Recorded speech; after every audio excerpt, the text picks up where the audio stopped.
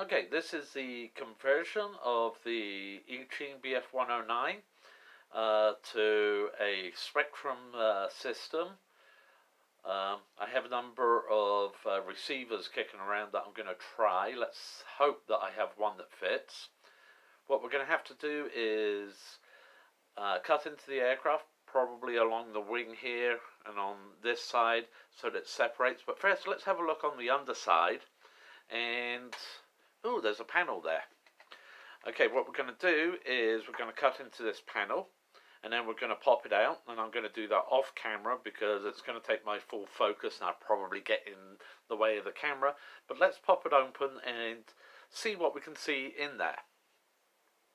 Okay, we've cut that panel open, and here it is, and we've got it handy here.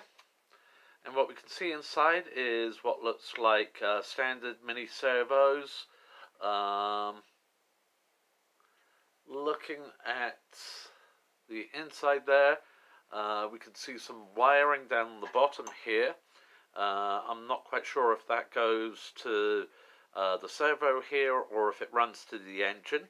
Okay, we have what looks like possibly the power lead right here, and a couple of other items in here.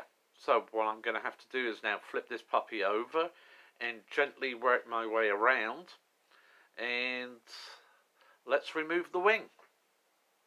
Just started cutting into the wing right here, and as I moved it, can definitely see that there is the crack to follow. So what we're going to do is work our way along there very carefully. And this is kind of spongy. I've never actually worked on this material. I'm more used to balsa or basswood. So this is going to be entertaining, and I'm going to, oh yeah, we can definitely see the line to follow right along here. And I assume on the other side, however, I believe it's hidden by paint. Now, I'm a little interested in this here, whether I should just cut across here or what appears to be a kind of outline right here. When we get to that, we'll take a closer look at it. But back to cutting into it, and as I said, I'm going to have to do this off camera because I'll either get in the way or something. Okay, we've got the wing off, and the servo's still connected, and boy was that a chore. Looks like I'm going to have to do some very careful gluing when I glue it back together.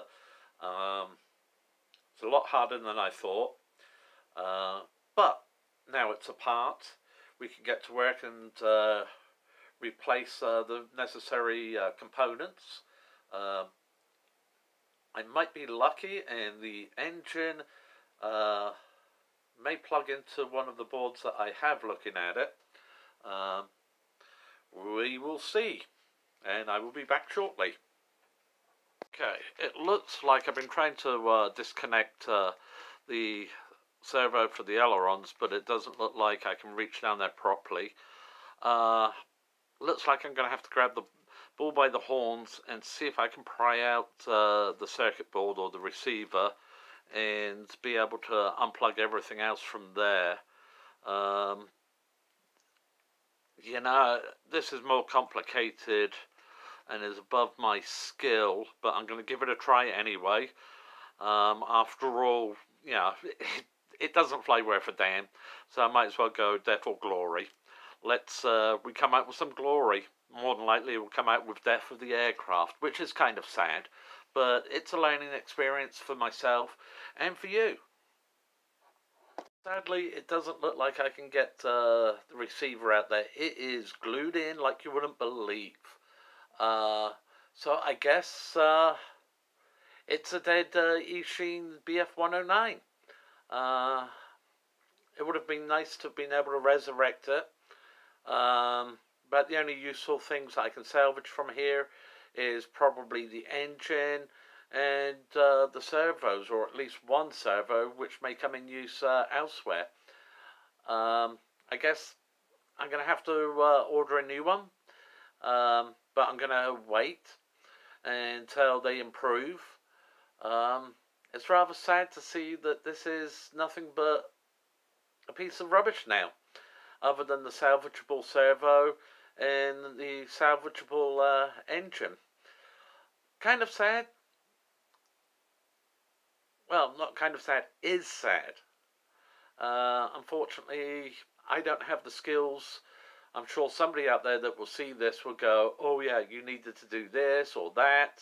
Well, all I'm going to do is start cutting things apart and salvaging what I can. Kind of sad.